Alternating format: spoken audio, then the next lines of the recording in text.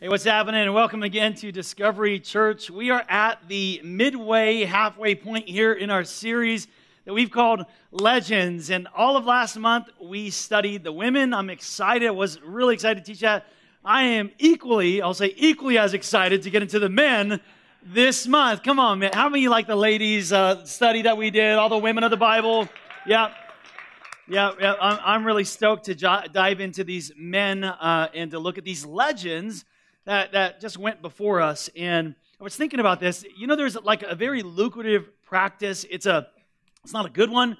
But there is like mediums and tarot card readings, and they try to get you in contact with dead people, and you talk to them or they talk to you. I want to let you know something. Like the dead can't talk to you, okay? And you can't talk to the dead. Whenever that happens, like when that does happen, that's actually a demonic spirit that you're in contact with. So you just need to be aware of that. So there's no contact, but we're told in the scriptures that those legends that are in heaven right now, and they're celebrating their eternity, that they can actually see us running our race. And so in a lot of ways, like these legends can speak to us, not directly, but they can speak to us from their life story. Like their story can speak to us today, that the way they lived their life, the way they believed God, the way that they trusted Him and they walked by faith, and the great things that they were able to do, that speaks to us today. But not only that, not only in like the great stuff. I love this about the Bible. The Bible doesn't exclude the bad stuff, right?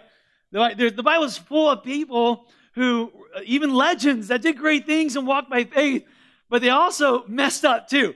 And so I believe that these legends, if they could talk to us in this series, we're kind of taking some liberty here and saying, you know what?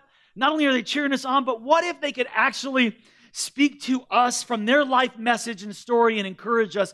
What would they say? I believe that a lot of them would say, hey, run like I ran, believe like I believed. But I think as well, a lot of them would also say, don't do what I did. You know what I'm talking about? Like, you don't have to make the same mistakes. And that's why the stories are in the Bible there. That's why it's recorded. So you and I can learn their lessons and not repeat the same mistakes. So let's go to the theme verse, and then I'll tell you who we're studying today if you haven't already peeked ahead. Hebrews chapter 12, verse 1 says, therefore, since we are surrounded by such a great cloud of witnesses, and that's what we're talking about there, these people that are in heaven right now, witnessing our life, they're encouraging us, and because they're encouraging us and witnessing us run our race, let's throw off everything that hinders and the sin that's entangling us as we're going, and let us run with perseverance the race marked out for us. So, just like before in this entire series, if you miss any of them, you can catch them online. We're going to take one character from the hall of heaven and have them just come down from the Bible and just kind of encourage us from their life story and life message. Today, the first guy we're going to hear from is Jacob. Jacob, there's more in Jacob's story in the Bible in Genesis, like 27 to 38, somewhere around there. There's more in Jacob's story than almost any other character in the Bible. So this could be an eight-week series by itself with Jacob. But Jacob struggled with what I believe every single one of us struggle with today. Like every one of us struggle with the same struggle that Jacob struggled with, and that is this struggle of control.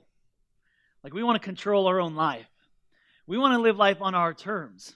We want to not only write our life, but we want to direct, produce, and star in our own story, okay? We want to live life on our terms, and that was Jacob. Jacob constantly taking control of situations, and here's what I think Jacob would say to kind of capture his message. If he had just a moment with us to encourage us, he'd say, hey, when your life isn't turning out the way you hoped, because oftentimes that'll happen where it doesn't look right, and it didn't for Jacob a lot of times. Like it didn't look like it was working the way he wanted it to work, and in that moment, Jacob manipulated people. Jacob lied and deceived and tried to get his way through manipulation. Before go, Jacob was manipulating his way through life. We're told in the womb, in his mother Rebekah's womb, one of the women we studied, he has a brother, a twin, Esau. And in the Bible says that as Esau began to breach, the head nurse, just wrapped a little cord around saying, okay, this was the first one. And Jacob wasn't having that. The Bible says Jacob grabbed the heel of Esau and said, I don't think so, buddy. Me first, And so that Jacob from the beginning was manipulating life. Later in life with that same brother, he would deceive him and trick him to selling him his birthright at one of his weakest moments. And all for just a bowl of soup, which is a whole different message. But this created some animosity between that relationship. When Jacob found a woman, fell in love with her, that whole situation with his father-in-law, Laban, he manipulated his way through that. It was just messy and ugly. It was just a mess, you guys. And Jacob, what you need to know about Jacob is what's interesting is that Jacob, on multiple occasions, God tried to reach him. He tried to reach him. And so Jacob, throughout his life, had little mini encounters. So they were good. But they weren't great. They weren't like a deep work. He didn't get everything worked out in his life, but so they were okay encounters, but not great encounters, because Jacob, after God trying to reach him, he still wanted to control his own life. He still wanted to work out his own life on his own terms. And so Jacob, I believe, looking in hindsight now because it's 2020, he'd say, hey, when your life isn't turning out the way you hope, here's your feeling. Let God have control of your life. Just make sure you're not in control, okay? Just let God do it. Let God have control. And before you think this is a simplistic message for you, can I tell you that even Christians, I will say this, most Christians struggle with this. With giving God the control of everything. So a lot of people, they go to church, a lot of people call themselves a Christian, but God is really not the control of everything in their life. Because I don't have enough confidence in you, God, to trust you with my future, like my future. And I don't really trust you enough to control my career choice. I'm not going to let you pick my career choice. And I sure don't trust you enough to control my money. I'm not going to have you control my money, God. And I'm not going to involve you in my relationships. I think I'll just take care of that one, God. And we're really, I like the fire insurance side of faith, God. I like that. But I don't know if I want you in control of everything. Because really, and here it is, really honestly, the reason why we do that is because I don't think that it will work out the way I want. I don't think, with me not in control, I don't think I'll get what I want. I don't think it'll be pleasing or work out well for me. And at the heart of it, I just don't trust you, God. So I'll take it from here. And so if you find yourself ever in that place, or today you find yourself living in that place, you need to learn something. Listen, that lifestyle of living in control and controlling people, controlling situation, will always lead you to crisis. You will come upon crisis in your life. And are you ready for this? You may not like this about God, but it's true. God will allow the crisis in your life. He doesn't cause it, but He'll allow it because He's trying to get your attention. And some of us are going through a school of testing because our stubborn hearts. And God is trying to get our attention. We just won't let Him have control of our lives. In fact, I read a quote. Mother Teresa said, "You will never know God is all you need until He is all you have." And for a lot of us, we let it get to this point where He's all we have. It's like, oh, I got no other option now. I'm at rock bottom. Now I got to turn this way. Can I tell you something? You don't have to let it get there. You don't have to let it get to this place. That's why these stories are in the Bible. That's why these legends have gone before us, witnessing our race, encouraging us now, so that we don't make the same mistakes. When life isn't turning out the way you thought it should turn out, the way you hoped it would turn out, let God have control of your life. And when you do that, when you let God have control of your life, three things happen. And I didn't come up with these three things. These are coming from Jacob's life. I just kind of wrote out the text of the scriptures I'm going to share with you guys and gave you guys some principles to it. But three things happened. The Bible says that Jacob finally had an encounter with God and gave him control. And it happened at a place, the Bible says he met God face to face at a place called Peniel or Peniel. And there he met God. And there the encounter got deep enough where he just said, okay, I'm all yours. And if you ever let God get to you enough for you to just release the control of everything, three things are going to happen. And you need these things to happen, whether you know it or not today. You need these in your life. Here, write these down with me. Take some notes, you guys. Here's number one. When you give God control, number one, you'll get a new strength. You'll get a new strength. So in other words, it's not you supporting you anymore. It's not your own energy, your own efforts. It's not your own manufacture. Let me say it this way. So you don't have to build your resume. You don't have to build your reputation. You don't have to worry about your image, because you're going to find out one way or the other. Your strength is not enough. Your strength will run out. Your energy will run out. You need a new strength that is not your own. So here's how the story in Genesis 32. It's actually the climax of Jacob's life at this point in Genesis 32. It says, this left Jacob all alone in the camp. And just to kind of catch up to speed here, what Jacob did is he separated his household, his family, and all of his goods in two groups, because he was going home, and Esau was coming out to him to meet him with an army of people, and he was afraid, Esau don't like me. I stole his birthright. He's thinking, he's going to kill me. So I'm going to separate my family and my goods in two camps, just in case if Esau kills, off, he's not going to take everything from me. He ain't going to take all my stuff. So I'm going to separate it into two piles, is what he's thinking. And it says, a man came. Now pause right there, because I want you to recognize this word man. The Bible says that Jacob met God face to face. And this word man, this word is what theologians call a theophany. It's when God comes in the form of a man, or even the pre-incarnate Jesus came in the form in the Old Testament as an angel of the Lord, or as a man or an angel. So this man that came to Jacob right there when he was left all alone in the camp was actually the angel of the Lord, or Jesus incarnate, or God. And I want you to recognize that God, that the angel of the Lord came and wrestled with him. And for some of you, that's your every Sunday experience right there. You wrestling with God. You hear the word and you're like, oh no, I don't think so. And that's like your whole life. You've been wrestling with a wrestling match with God. It says he wrestled with him until the dawn began to break. And the man saw that he would not win the match. So he touched Jacob's hip and wrenched it out of socket. So God was trying to let him know, oh, you think you're strong, Jacob? I'll show you how strong you are. Pop. It was just a touch. Just that's it. And you need to see this, you guys, that God, this is how God operates.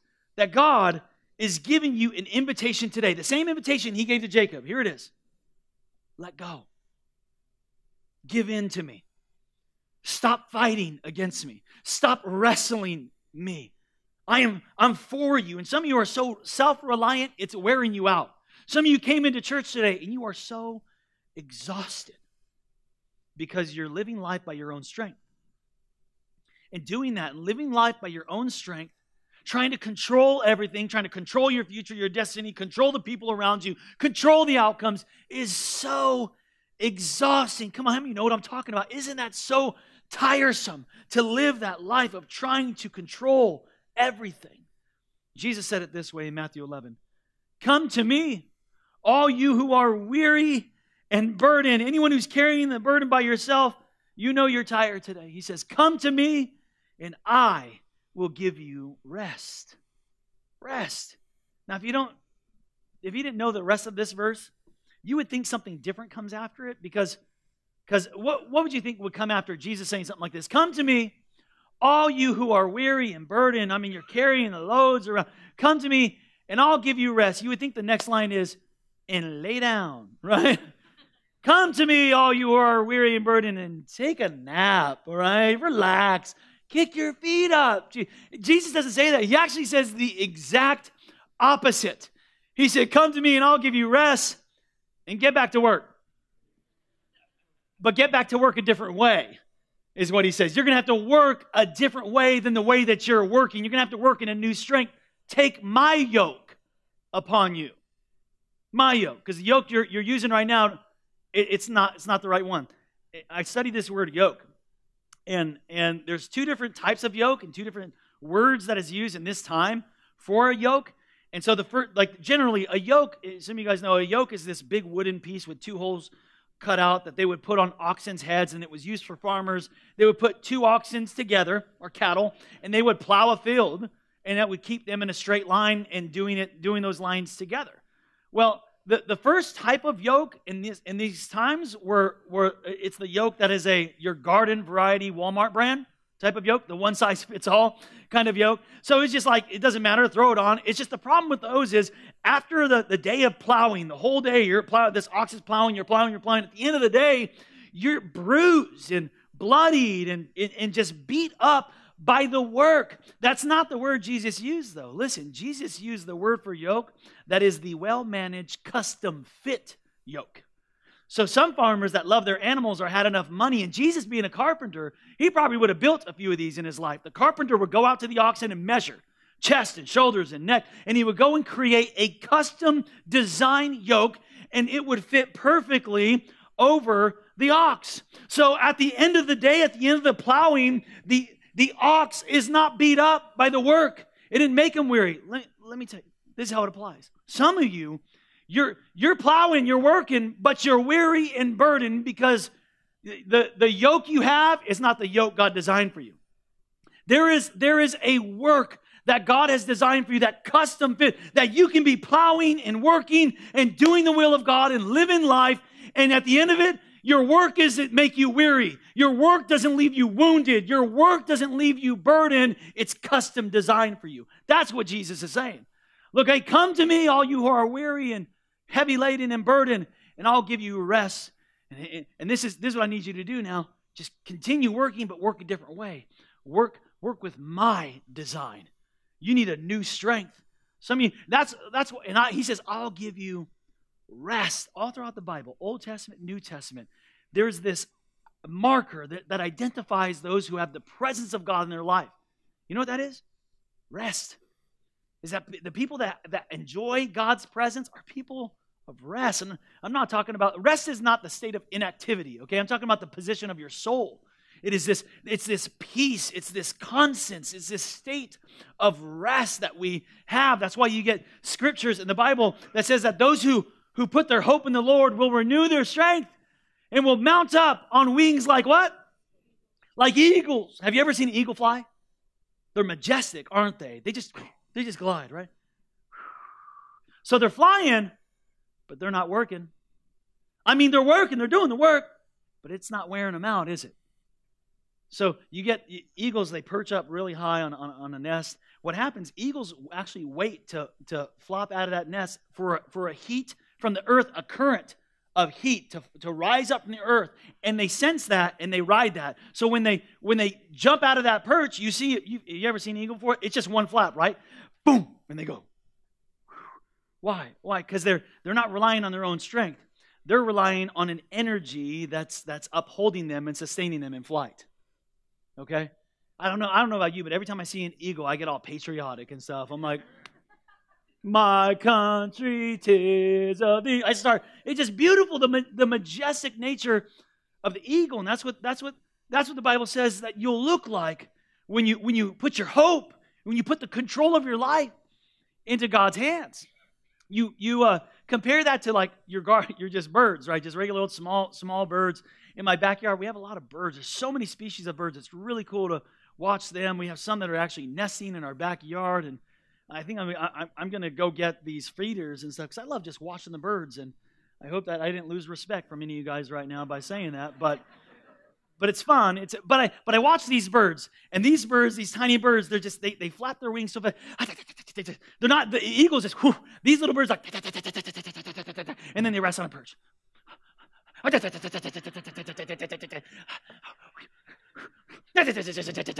they just keep going. And some of you, that's what your life looks like. Your life does not look like the eagle. It looks like the bird. Some of you are like, Sunday. Sunday.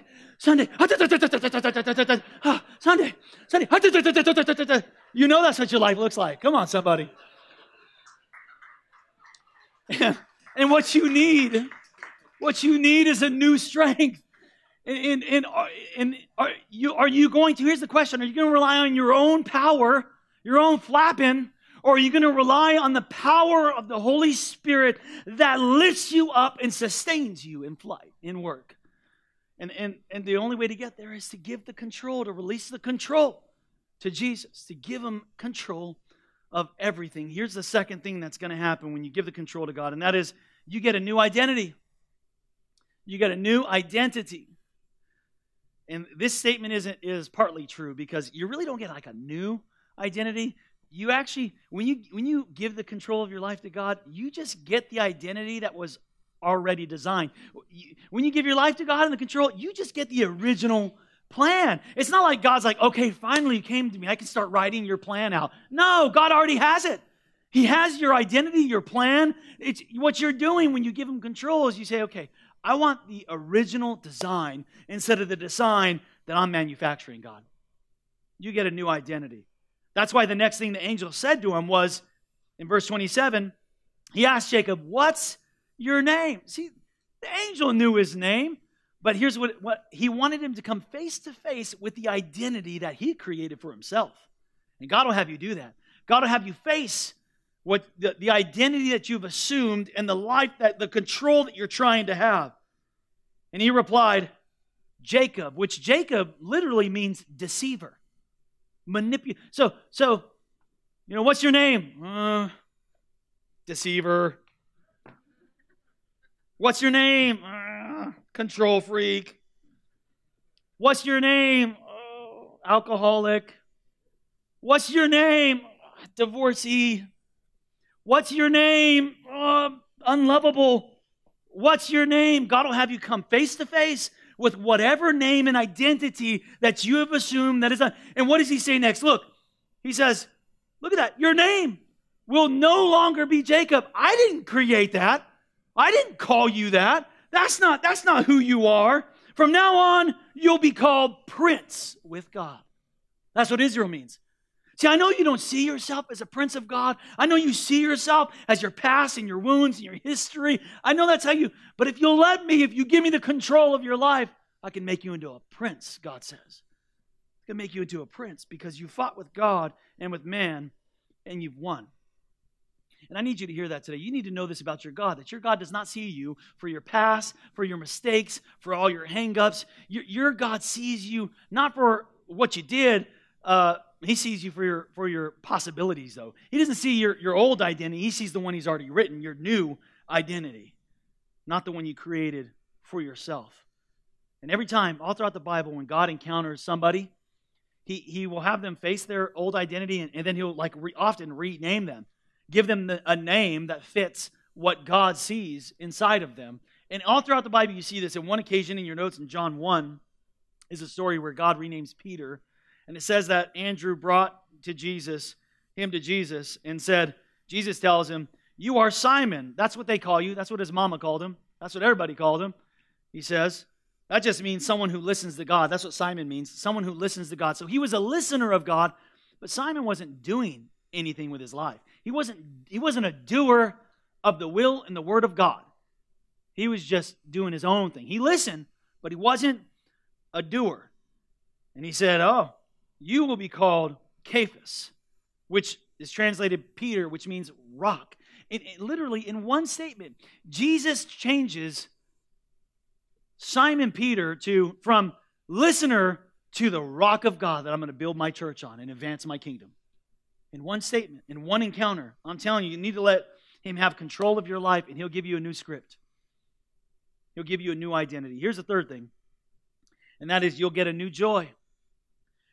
And we need this so desperately in life, a new joy, because so many of us are surviving on a happiness, but not the... See, joy is internal, not external. Joy does not have anything to do with this earth, circumstances. Happiness comes from that. Happiness, the root word of happiness comes from happenstance. It's circumstantial. So many of us, our happiness is up and down with how this world is treating us, or how our boss is treating us, or what our finances are looking like, or what the economy is looking like, or what my relationships are looking like. And I'm either up or down or hot or cold or in or out based upon what's happening around me. And God is saying, look, if you just give me control, I'll give you a new joy, and nothing this earth has can touch you. It'll be internal. It'll be something that I put inside of you, not external based on circumstances. Now watch what happens. Jacob says, hey, angel, please tell me your name. Here's Jacob still trying to control the situation. Hey, what's your name? Who are you? Who are you? What's going on? What's going on here? Jacob said, and basically, he says, there's not enough time for us to go over all this. I can't give you all the details of who I am. He just put them off. He goes, why do you want to know my name? Then he says, here's what you need. Hey, Jacob, you don't need to control this. You don't need to control life and control the situation. Jacob, you don't need more mental understanding of my name or who I am. What you need is a touch from me. You need a touch from God. And the Bible says he blesses them right there. And that word bless, a lot of people get that confused and misinterpret that. Some people think to be blessed of God means you got a lot of money and a lot of things. That's not the word. That's not what it means, okay? I mean, you can have a lot of money and things, but that's not the word. Blessed has nothing to do with your circumstances or with your stuff. The Greek word there for blessed is makarios, and it literally means an internal joy.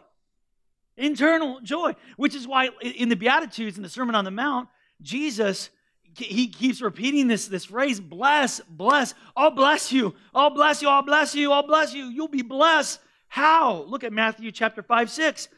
Blessed, the internal joy, are for those who hunger and thirst for righteousness. For they are the ones who will be fulfilled in this life. So what's the point? The point is, give the complete control fully to God. And listen, nothing this earth has can touch you. Because your satisfaction does not come from this earth. Your fulfillment does not come from this earth. There is a joy, the Bible says, that is unspeakable and full of glory. So I imagine Jacob he's going to leave us, and there's going to be another person who's going to come, and we're going to be encouraged by. But I think he would tell us a few little don't forgets before he goes. So let me close with some don't forgets from the life of Jacob, you guys. This is what I believe he would say. I believe he'd say, hey, don't forget, brokenness is what precedes breakthrough.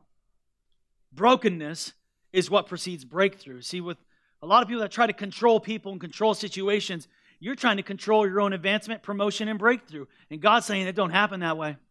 It does not happen in my economy, in my kingdom. Brokenness is what precedes breakthrough. Now, a lot of people have the wrong understanding of God. They really do. They think God is someone who's judgmental, that demands perfection, that is constantly looking at their life and their sins, and when you step out of bounds and blowing the whistle on you.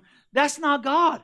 That is not God. Listen, all God wants from you is honesty. It's for you to be honest about who you are, where you are, and your need, the condition of need that you are in. That's all He wants. He never intended the relationship that we have for Him to be like, oh God, hey, thanks God for another day.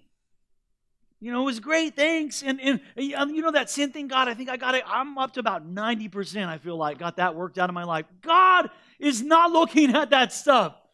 He's not looking at your sin life the way you think. He's probably looking at your sin life. What He desires is this heart that is broken, that is undone. A heart that says this, I have to have you. God, I need you. I can't do it without you. I don't want to do it without you. I need you. I am undone, God. I don't want to go any further, not another step without you. That's why I love this verse, Psalm 51:17. One of my favorite verses in the Bible. It says, the sacrifices of God aren't coming to church. You didn't sacrifice because you got up on Sunday and came to church. That's not a sacrifice. You are not sacrificing your morning because you got up and read a devotion. That's not the sacrifice of God. Look what it says. The sacrifices of God is a broken spirit. God, I need you. I'm undone. I can't do it without you. I'm incomplete. I'm not whole without you. Look at a broken and contrite heart. It says, oh God, you will not despise it. And not only will He not despise it, but the Bible says He's actually attracted to that spirit of brokenness, to a heart that says, I need you and I can't do it without you. Like He's drawn toward that heart that is crying out to Him like that. 1 Peter chapter 5, verse 5 and 6 says this, that God opposes. I want to stop right there because whenever you see that phrase, God opposes, you never want to find yourself on the other end of that sentence, okay? You don't want to ever find yourself on the other end of an opposition boxing match with God. You are going to lose 10 times out of 10. Now listen, if you are the type of person, or today you found yourself, even as God is convicting you, that you are still in control of your life, or in different areas of your life, listen, you're going to find yourself on the opposing side of God. Because God opposes those who try to control their life. God opposes the proud. But look what He says. But He shows favor. Now, that's the word you want associated to your relationship with God. The favor of God to who? The humble. the humble. The next sentence he begins, he says, so humble yourselves. Say that word out loud with me, guys. 1, 2, 3. Say it one more time. 1, 2, 3. Humble yourselves. All right. Look, you're either going to get humbled or humble yourself. Take the easier road. God is saying, look, if you continue to try to control, I'm going to continue to put through the school of testing. You're going to get to that place where all you have to do is look up because you ain't got nothing else in your life. Either I'm going to humble you, or you can choose to just humble yourself under the mighty hand of God that He may lift you up in due time. So you don't lift yourself up. You don't advance yourself. You don't kick down the door. You don't manipulate that situation or person or deceive, and you don't try to hold on to it and get yourself there. God says, you try to do that, I'll humiliate you. I will cast you down. I will humble you. But if you just humble yourself, put yourself in a low position, I will lift you up to where I've called you. Come on, somebody. Am I preaching better than you're responding or what? You're going to be humbled. It's just better off you humble yourself. Just that brokenness. Some of you need that today. And all you need to do is just like, if I give you a mental picture, is just this, right? Just to like release the control. Okay, God, all right, it's yours. I'm not going to hold on to it anymore. I need you. All of me, God, you have it. Here's the second thing Jacob would say. I believe he'd say, you must lose yourself to find yourself. You must lose yourself to find yourself. Do me a favor. On that first yourself, circle that self part of yourself. The first yourself, circle the self part of there, because I want you to see something here. Because you must lose yourself.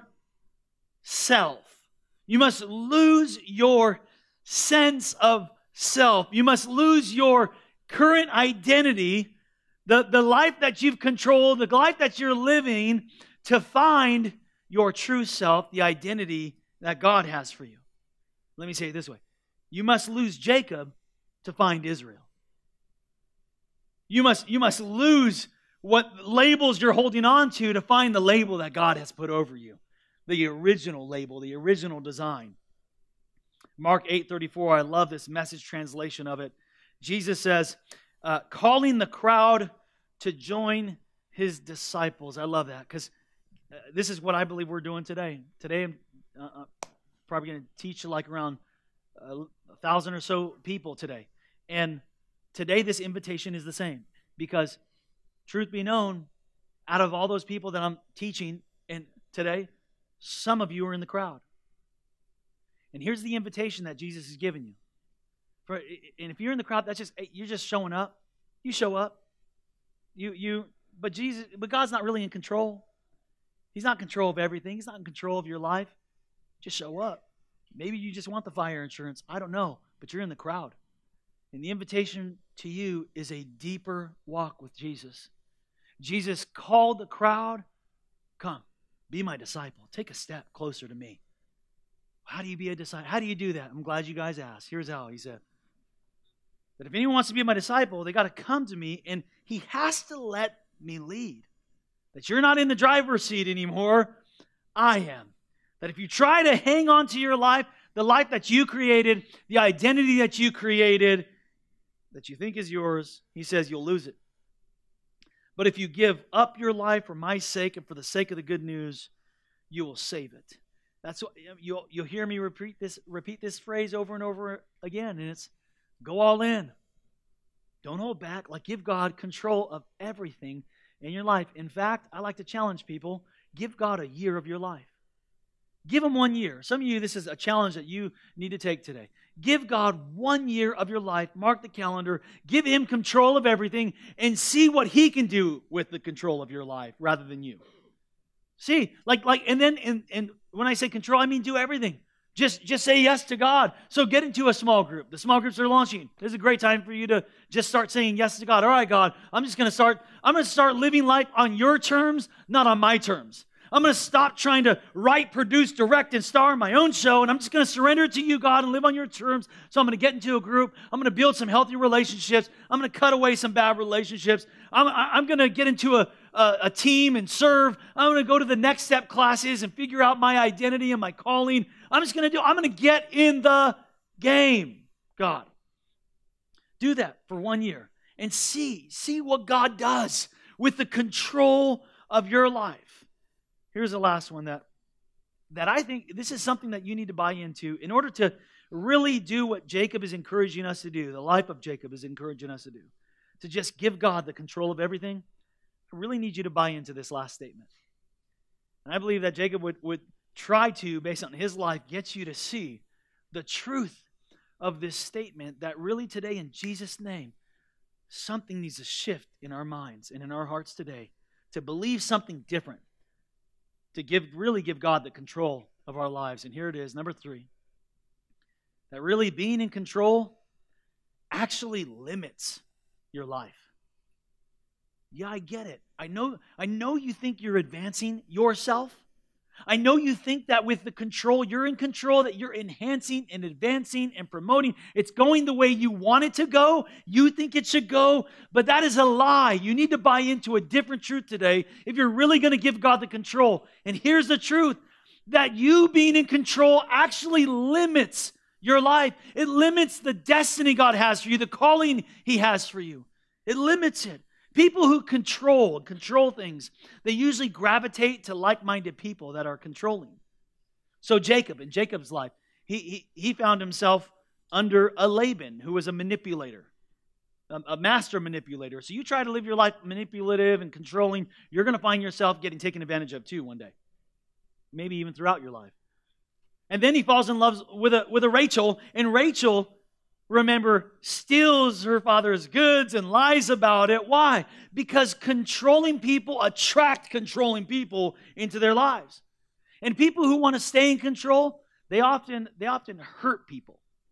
And it's usually the people they love the most because they want to get their way. And you might even this is the way it should be. This is the way I want it to go. But because you want it so bad to control, you plow and mow over people to get it. This was Jacob.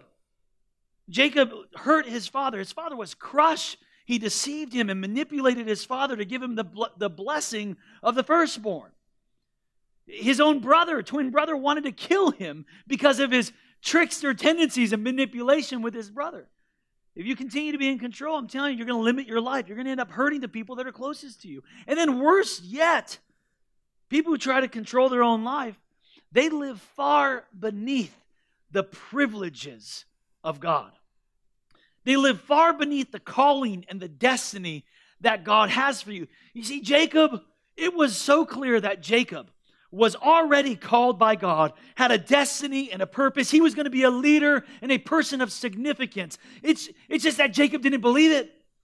He didn't trust God with his future. Look what the Bible says in Genesis 25:23. It says, the Lord said to Rebekah, his mom, that 2 nations are in your womb, 2 people within you will be separated. One will be stronger than the other. Look at this. And the older Esau will serve Jacob the younger. All that pain caused in his life, all that manipulation and control, all because he didn't trust God. Listen to this. He was trying to fight for a future that was always his. He was trying to manipulate an outcome that God had already shown favor on. Are you hearing me today, church? Like this, if you're in control, you're living under the privileges of God. And I love this about God, that God is able to, no matter, because Jacob lived most of his young life, as Jacob the deceiver. It wasn't until late in life that he became the prince of God, Israel, and allowed God to change him and transform him by giving him control. But even then, I love this about God, even then, God can cause your missteps, your past, your mistakes to still fit into the plan, the purpose, and the destiny He has for you. It did not thwart God's plan for Jacob at all. God's will was still established for him, and he was still a leader of significance. I'm reminded of the prodigal son as well. The prodigal son, like Jacob, had everything he wanted, but he didn't know it. He thought, if I was in control, if I had that money, I do what I want. I get my way.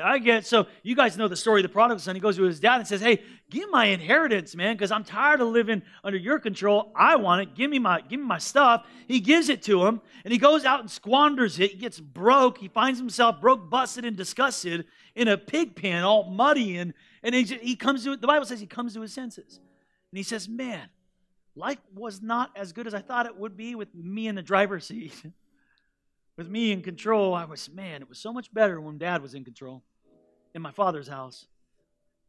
And the Bible says he came to his senses and he just made his way. He said, I'll just go and be a servant in my dad's house. I'll just be a lowly servant. And his father sees him from afar off and runs to him, grabs him. And that's where we pick up in your notes in Luke chapter 15 up here on the screen.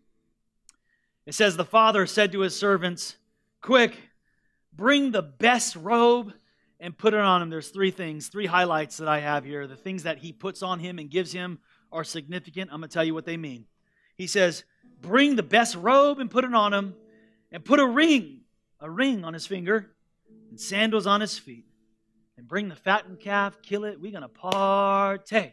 Because my son was lost, but now he's found. Here's the three things that he gives him. And this is what happens. This is what God wants to give you when you give the control. When you come to your senses and give the control of everything back to God. Here's number one. The robe stands for the robe of righteousness. Everywhere in the Bible, that's what the robe signifies. Isaiah says that we are clothed, we are robed in righteousness. This is not a righteousness you create. This is not a righteousness you fabricate. This righteousness comes from God. The Bible says that God causes from within you to obey and do His will, that there is a righteousness from God living inside of you, that we are clothed with this. It's not yours. It's you're given it. It's put on you. You're given a robe of righteousness. The second thing was the ring. That stands for the ring of authority. The ring in those days it showed who you belonged to. It was a family ring. There was usually a seal of the family or the name or the crest of the family. And anyone with a ring had the authority of the family and the name of that person. As I'm wearing this ring, so the name is behind it. You need to know something today. You are wearing the ring of Jesus Christ. Do you know that? That you have access to the most powerful authority in all the world. You need to start using it, church. He says, I'll give you the robe of righteousness, the ring of authority. And then he says the shoes, that stands for the shoes of peace. He put shoes on his feet, which brought comfort again to him. In Ephesians chapter 6, we're told that part of the armor of God was our feet are fitted with the gospel of peace. One definition of peace in the Bible is an internal joy. An internal joy. See, when you give God the control of your life, you get these three things. Look at them with me, you guys. You get a robe of righteousness. Listen, you get a new strength. One that does not come from you, not you supporting it. God puts a righteousness within you that causes right living. You don't have to try to be right and do right. No, man. When you give full control to God, the Spirit of God inside you you are robed with righteousness. You get a ring of authority, a new identity, a name, a seal that God has put on you. And you get the shoes of peace, a joy unspeakable and full of glory. When you give God, when you come to your senses and give God the control of your life. Here's the bottom line. Fill this in and then leave your notes right there in your lap. We're going to pray. Here's the bottom line. God takes complete responsibility for the life that is given completely to Him.